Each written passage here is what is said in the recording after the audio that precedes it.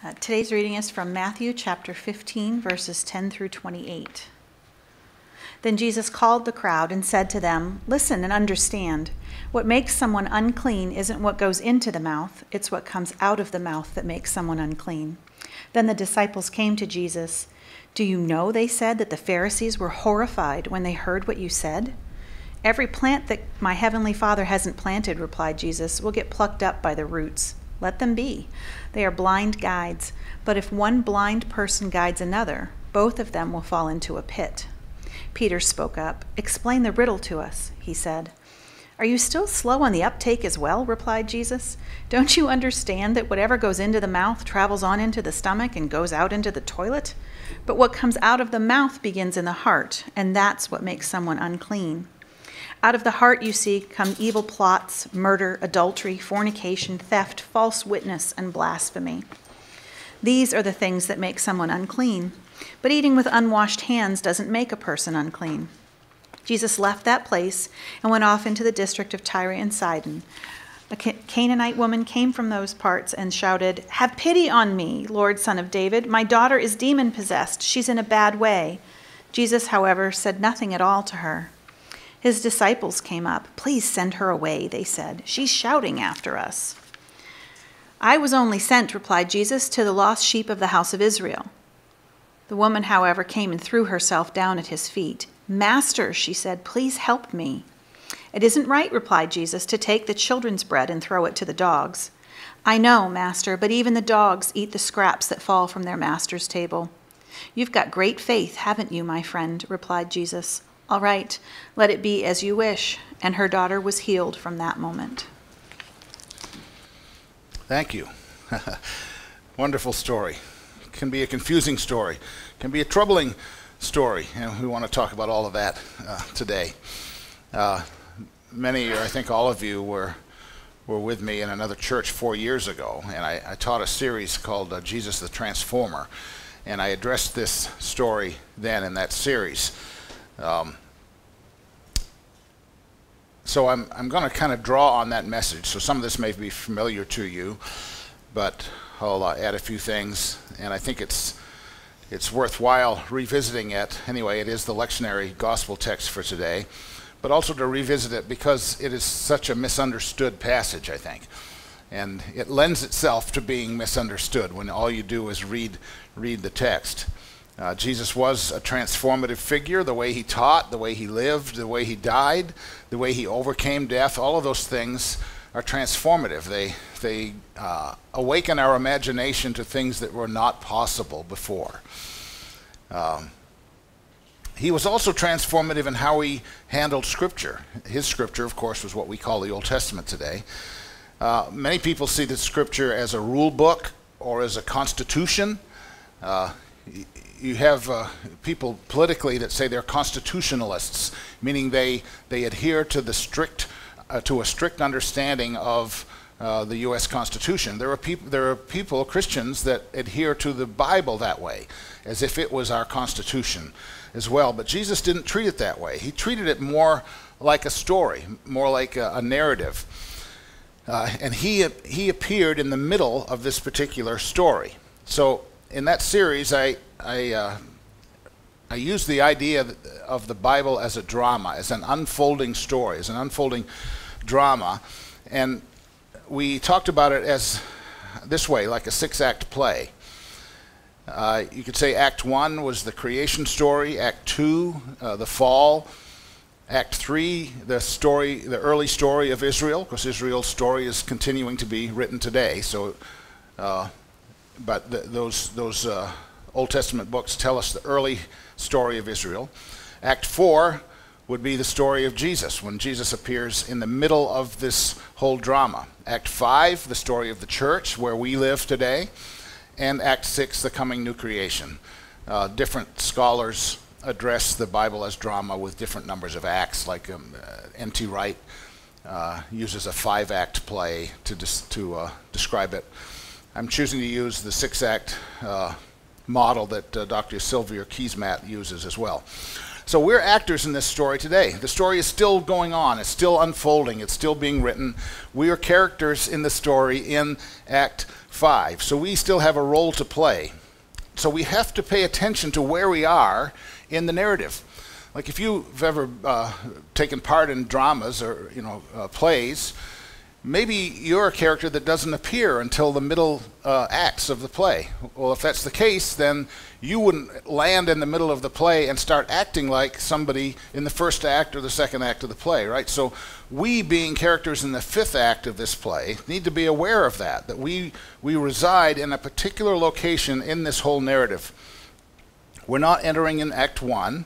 That's already been played, the creation story. We're not entering in Act 2. We're still feeling the effects of Act 2, but we're not playing a role in Act 2. We're not entering into Act 3, the historical story of Israel and God's covenant dealings with Israel. That all plays out in Act 3. It includes the formation of Israel with Abraham, the captivity in Egypt, the Exodus, the wilderness, the conquest stories, the various exiles, the restorations. All of that happens in Act 3. And we also don't enter the story in Act 4. Something really important, though, happens in Act 4. The leading man shows up.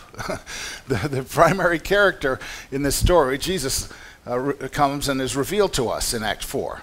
God makes an entrance into the play, into the narrative, in the form of a human. The Word became flesh and dwelt among us there in Act 4. So in Act 1, God was the central character. When we read those creation narratives, we see God as the central character. In Acts 2 and 3, God plays an important role, but he's backstage. He's not the central character on the stage in Acts 2 and 3. He's backstage, behind the scenes, if you will.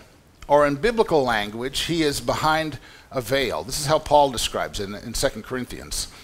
We are not like Moses, who would put a veil over his face to prevent the Israelites from seeing the end of what was passing away.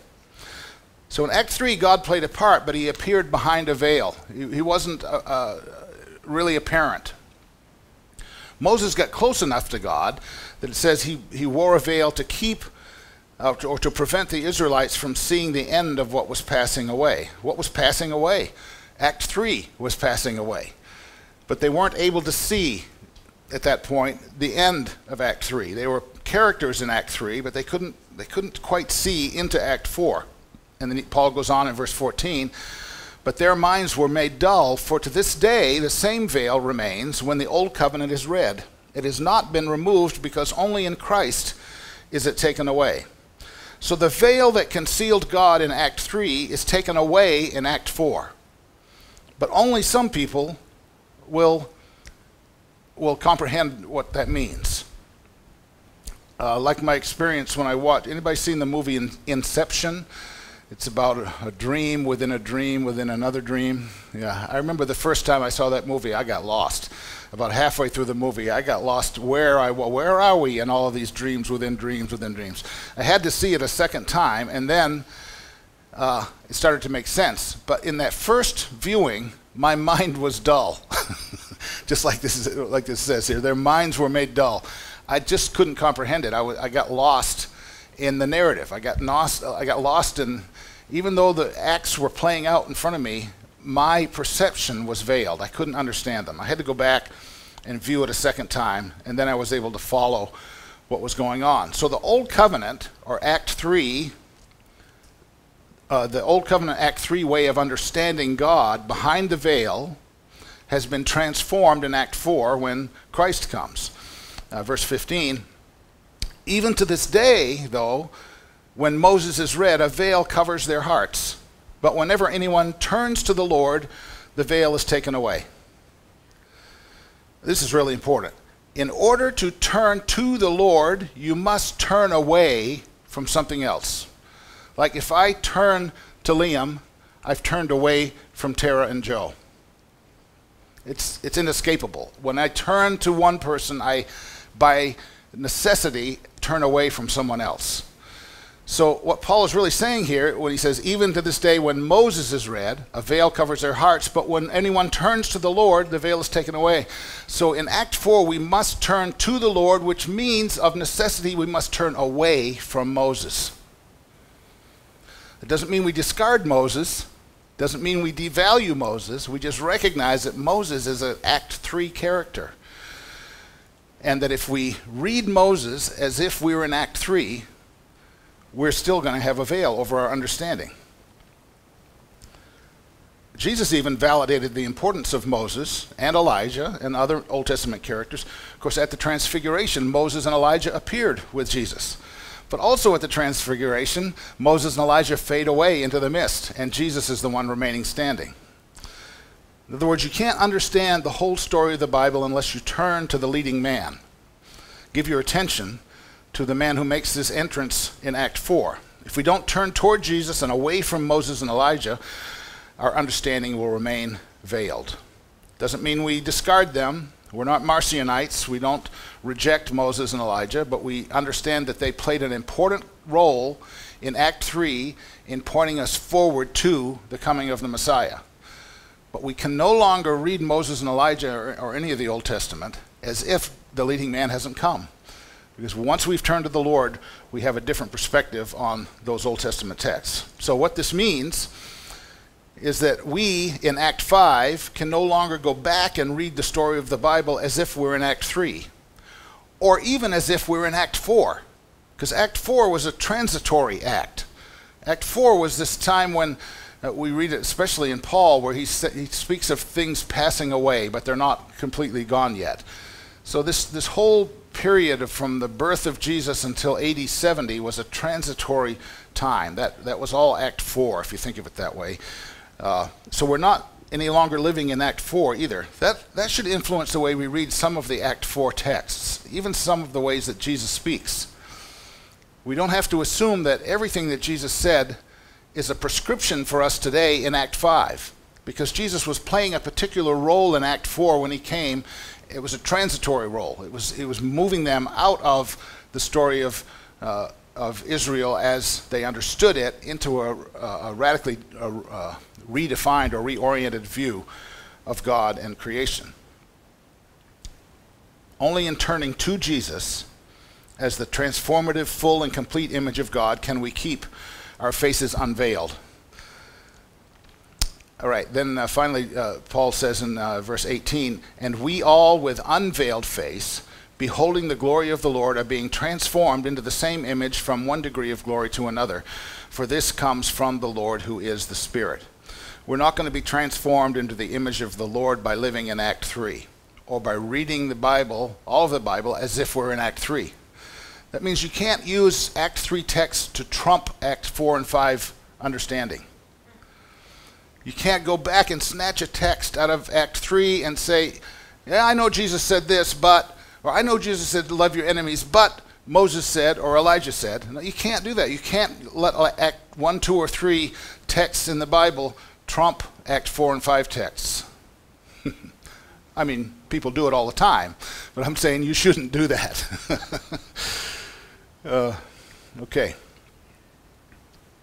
With that kind of as our foundation, let's move on a little bit farther. So, in Deuteronomy 7, Act 3 now, we read, "When the Lord your God brings you into the land that you are entering to take possession of it, and clears away many nations before you, the Hittites, the Girgashites, the Amorites, the Canaanites, the Perizzites, the Hivites, the Jebusites," 7 nations, everybody remember 7 nations, "more numerous and mightier than you. And when the Lord your God gives them over to you and you defeat them, then you must devote them to complete destruction. You shall make no covenant with them and show no mercy to them." This is an Act 3 text. And Moses here is referring to 7 nations. Collectively, all these ites nations, collectively they're called Canaan, the land of Canaan. Canaan was actually one of the 7 nations, but we often refer to all of these 7 nations as Canaan land. They were considered unclean nations and idolatrous. They ate what the Jews considered to be unclean. They ate pork, they ate shellfish, they mixed their, dairy with their meat. All these restrictions that the Jews had, the Canaanites didn't have on what they ate. So the Jews looked at them and said, you guys, you have an unclean diet, you worship idols, and they considered them defiled or unclean. Now this story can be troubling Why? Because Moses instructs the Israelites to completely destroy the people in Canaan, to make no covenant with them, and to have no mercy on them. Now, growing up in the church, I just read this as another story in the Bible. I didn't think about much. That's what God ordered through Moses, so that's the way it was. But today we have a name for this. When this happens, when a nation goes into another nation and completely destroys it, we call it genocide. So scholars are beginning to call this part of Israel's Act 3 story the Canaanite genocide, or the Canaanite conquest. If they're not quite ready to go and call it a genocide, they'll call it a conquest. But I think if we apply our modern day understanding of genocide to it, we can say, yeah, that looks like a genocide. So stories like this in the Bible have been problematic for a lot of people, particularly in America.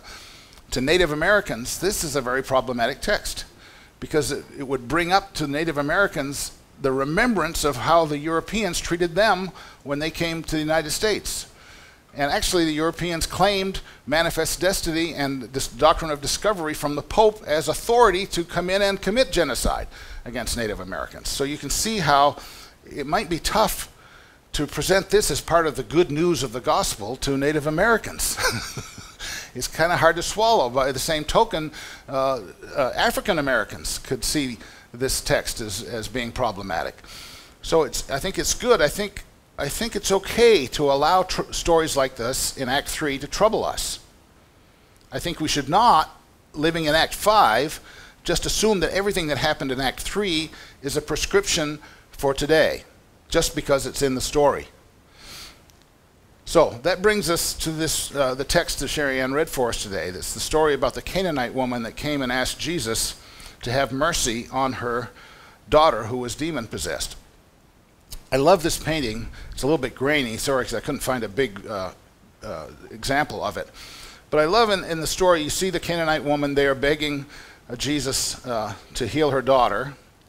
But you see around maybe some Pharisees and other people, and then Jesus' disciples there that he's looking at. I love that Jesus is looking or drawing his attention to his own disciples, not to the Canaanite woman. And we'll understand this, or you'll see what I'm getting at as we work through it. But just kind of keep this image in mind of the encounter. And in this particular painting, Jesus' attention is toward his disciples rather than toward the woman who's crying out for help from him.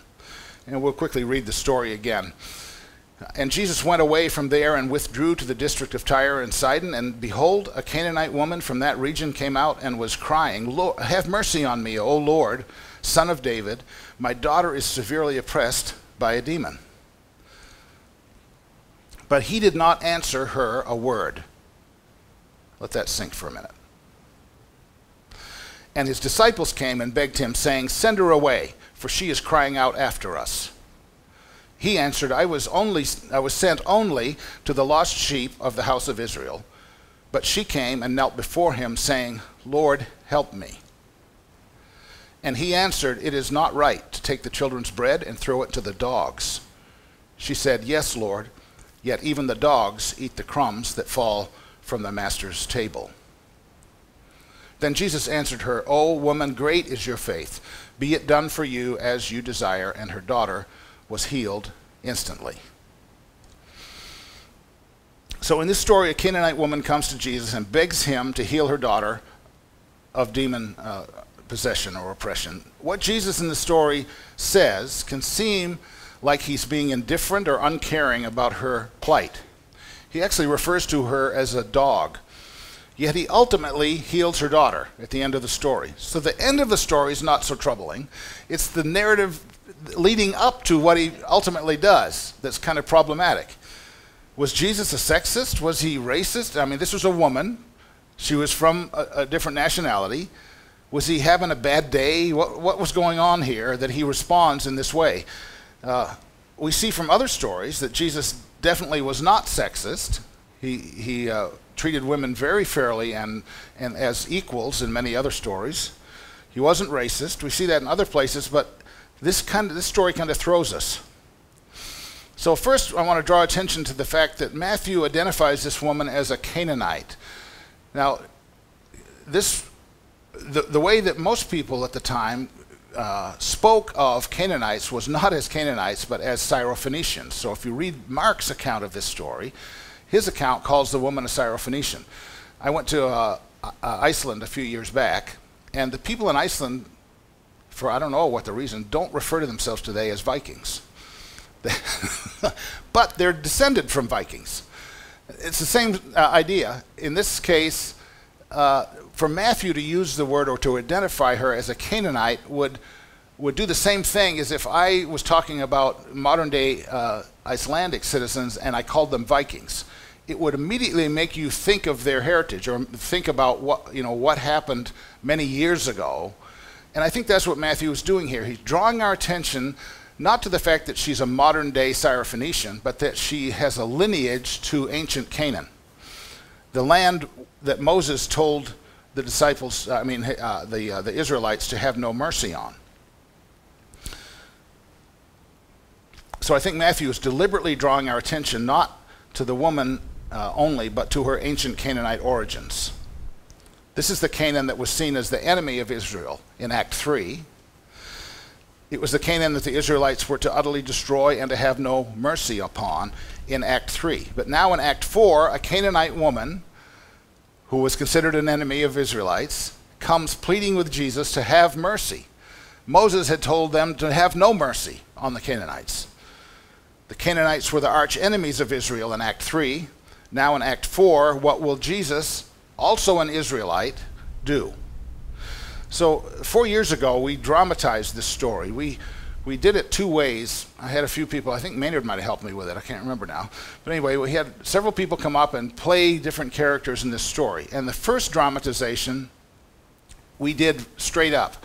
We had Jesus looking at the woman and responding to her as if he was speaking exactly what he meant. Like he was meaning what to say. So in other words, the woman came and said, "Have mercy on me, O Lord, Son of David. My daughter is severely oppressed by a demon." And Jesus just stood there and looked at her, didn't say a thing. And then after a brief pause of not saying anything, the disciples come in and they say, "Send her away, for she's crying out after us." Then Jesus looks at the woman and says, "I was only sent to the lost sheep of the house of Israel." The woman responds, "Lord, help me." And Jesus, seeming to just heap scorn on her, says, "It's not right to take the children's bread and throw it to the dogs." The woman responds to Jesus, "Yes, Lord, yet even the dogs eat the crumbs that fall from their master's table." And Jesus then says, "O woman, great is your faith, be it done for you as you desire." So that's one way to read that story, to act it out. Another way is different. And what we did at this time is the Jesus character, which I think was me, played it differently. And instead of responding directly to the woman in each time, I directed my attention to the disciples, just like this painting does. And the story would go more like this. The woman would come and say, "Have mercy on me, O Lord, Son of David. My daughter is severely oppressed by a demon." And then Jesus still is silent, doesn't say a thing. Then the disciples come in and say, "Send her away. She's crying out after us." And then Jesus, turning to the disciples, says, "Yeah, I was only sent to the lost sheep of the house of Israel." The woman cries out, "Lord, help me." And Jesus turns to his disciples and says, "That's not right for us to take the children's bread and throw it to the dogs." And then the woman says, "Yes, Lord, but even the dogs eat the crumbs that fall from their master's table."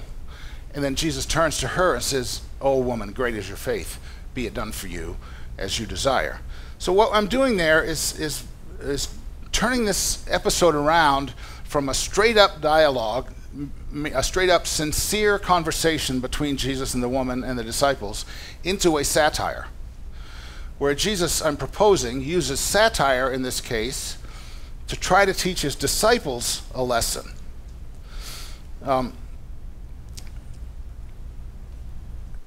So we have to think about the context of this. Just before this story, in Matthew 15 and also in Mark 7, where it's also recorded, Jesus was teaching his disciples about what makes a person unclean. Sherry Ann read that passage to us this morning. He was teaching them that what makes someone unclean is what comes out of their mouth, not what comes into them, not what they consume. So when Jesus doesn't respond to the woman's request to heal her daughter, I don't think he was ignoring her. I think he was deliberately waiting to see what his disciples would say, because he had just finished teaching them about who is unclean and who is clean. In that teaching, he didn't name Canaanites specifically, but it was a global teaching about, what causes a person to be defiled and what doesn't. The Pharisees had been complaining about his disciples not washing their hands before they ate. Well, it wasn't because the Pharisees were concerned about hygiene. They had no concept of hygiene at that point. It was only in the recent history that we've even had a concept that if dirty hands, transfer disease. So the Pharisees were not concerned with hygiene when they criticized Jesus' disciples for not washing their hands. They were concerned with ritual purity, with doing things that were identity markers for them that they saw as ways to separate themselves from Gentiles, from Canaanites and other non-Jewish people. So I think what's happening here is when that woman, in the text actually, you got a sense in the text,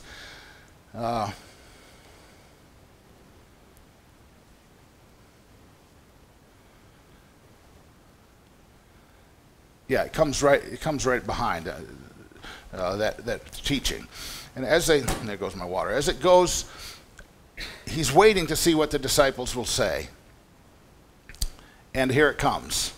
Send her away, for she's crying out after us. Fail. If you had the gong on the gong show, you'd gong them at that point.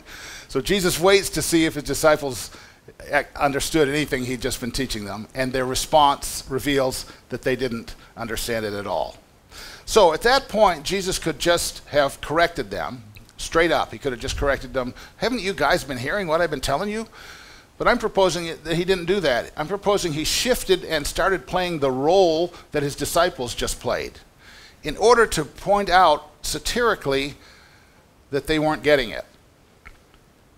In the first drama I spoke of, Jesus speaks to the woman in a sincere way, and that's the way many people read this. And they try to make sense of Jesus' seemingly uncaring, even cruel statements to the woman. I'm proposing that Jesus really wasn't directing his comments to the woman. He was directing his comments to his disciples who had already revealed what was in their heart through what came out of their mouths. Send her away, she's bugging us. She's just a Canaanite. She's one of these people we don't have anything to do with because they're unclean, in other words. So Jesus then, instead of just correcting them again, because I get a feeling like he's been down this road a time or two, and their hard-heartedness, their hard-headedness he's encountered, and we see it all through the gospel stories. Instead, he jumps into character with them and starts to talk to them in the same tone, the same merciless attitude that they were demonstrating toward the woman. But then, after doing that for a couple of times, the woman's reply, "Yes, Lord, even the dogs eat the crumbs that fall from their master's table," revealed what was in her heart. An astounding humility and awareness of who Jesus was. Do you remember what she called him when she first spoke to him?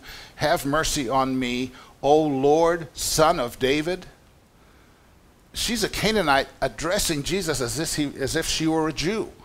She is bought into who Jesus is, even though she's not a Jew. She's bought into him, and she addresses him as the Lord, the Son of David, recognizing his lineage coming from David. And throughout the dialogue, she speaks to him as Lord. And I think when Jesus heard that, when he heard what came out of her mouth, which revealed what was in her heart, which is the whole teaching he had just been trying to get through to his disciples, he couldn't stay in character anymore. He couldn't keep playing that role. And he says, "Oh, how great is your faith?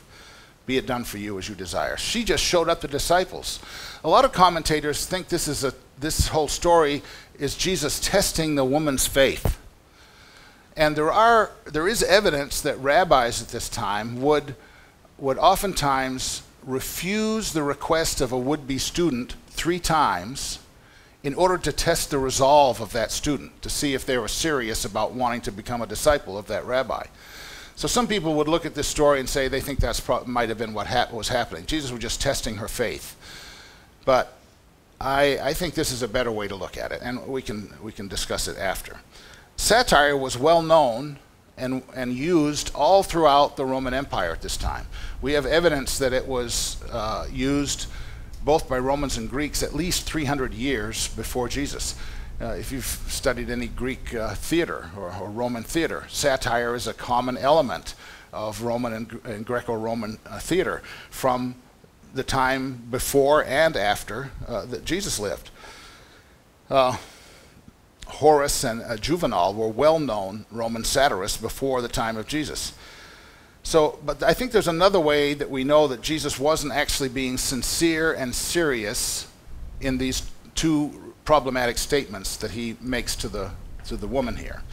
When Jesus says, "I was sent only," not first, only to the lost sheep of the house of Israel, we know that's not true, because John 3:16 says God so loved the world that he sent his only son.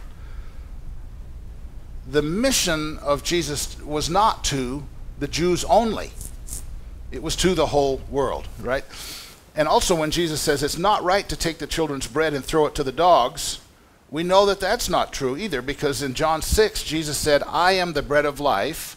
Whoever comes to me shall not hunger, and whoever believes in me shall never thirst."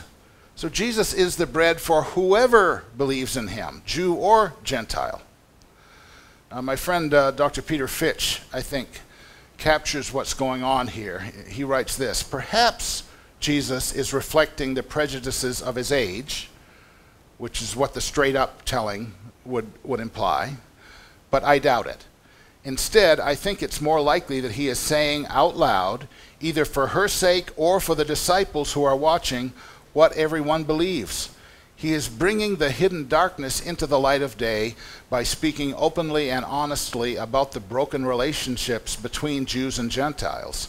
He is naming the curse, and then he shatters it by honoring the woman and by healing her daughter. So I don't think Jesus was ignoring the Canaanite woman. I think he was trying to give his disciples an opportunity to practice what he'd just been teaching them. But when they failed the test, Jesus sarcastically plays along with them in order to expose their merciless Act 3 attitudes. The disciples were ready to sacrifice any kind of relationship with this poor woman. She had no reason to think that a Jew would help her, but Jesus says, "I desire mercy, not sacrifice," right? Some see this story as Jesus cruelly testing the woman, but I think it's really a test of his disciples. I don't think he's really testing the woman.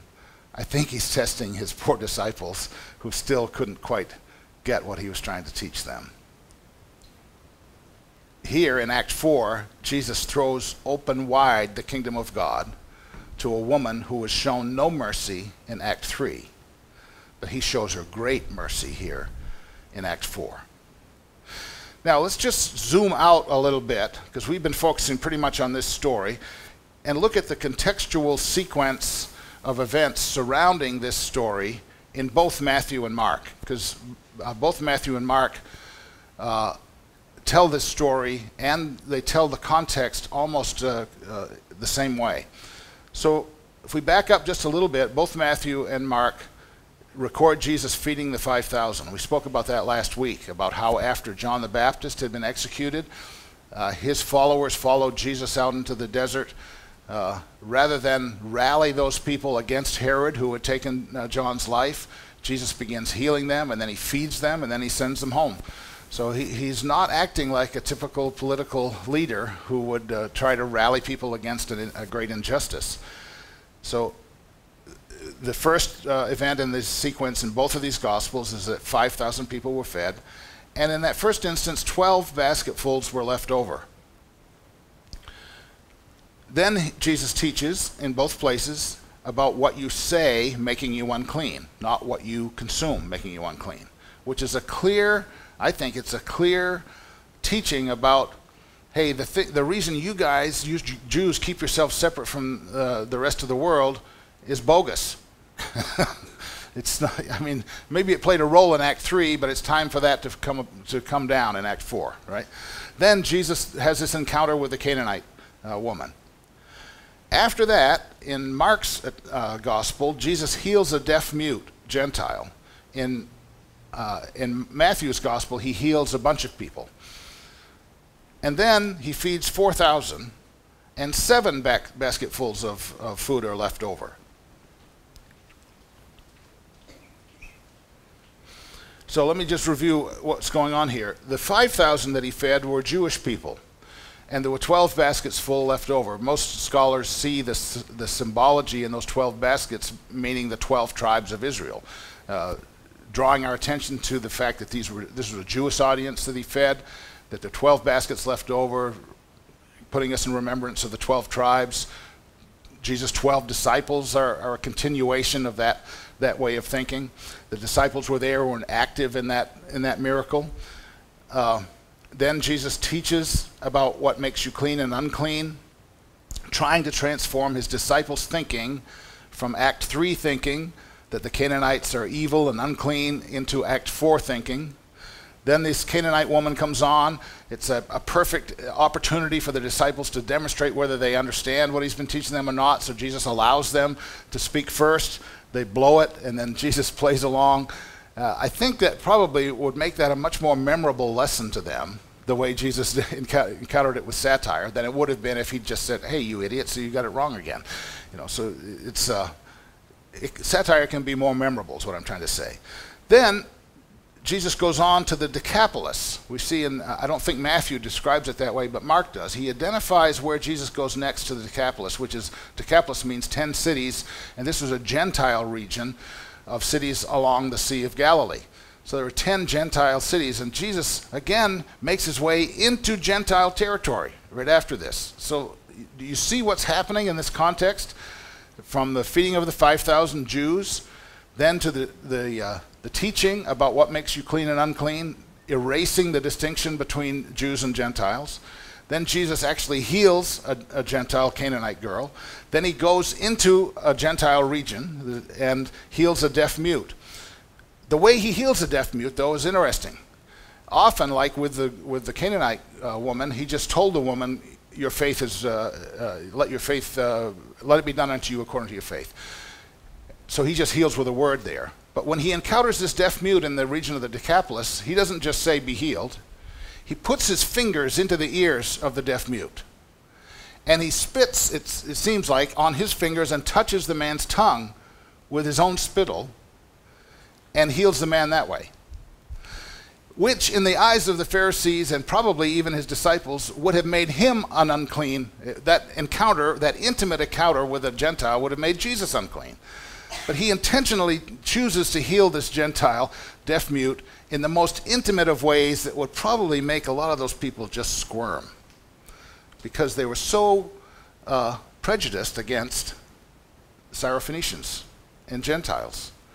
So Jesus is acting out in ways that probably would have been very objectionable to many of his own people. And then he goes and feeds 4,000 Gentiles in this Decapolis region. And this time, 7 basketfuls are left over. Well, what does 7 remind you about when we're thinking about Canaanites? It reminds me of the 7 cities that Moses charged them all to have no mercy on. So when you take all of this together, I think it starts to look like a progression of real significant things that Jesus was doing to try to incorporate the Gentiles into his ministry. And the fact that he said, "God only sent me to the lost children of Israel," seems to look more and more like a satirical statement and not just a statement of fact, because Jesus contradicts himself all through this context if he was really being serious when he said that. The good news is that the number 7 in the Bible not only signifies those 7 nations, but it signifies fullness or completion. So the 7 basketfuls represent the full and complete number of nations The good news is that God is not excluding anyone. All are invited to the supper, and there's bread enough for everyone. So today, we're 2,000 years down the road into Act 5. Yet we sometimes still revert to playing characters like we're in Act 3, showing mercy only to those who show mercy to us. Just like Jesus, when he was presented with a Canaanite woman pleading for her daughter, Jesus is waiting for our response. Just like he gave his disciples that day an opportunity to respond on their own, I think when we encounter these circumstances, Jesus waits for us to see what our response will be as well.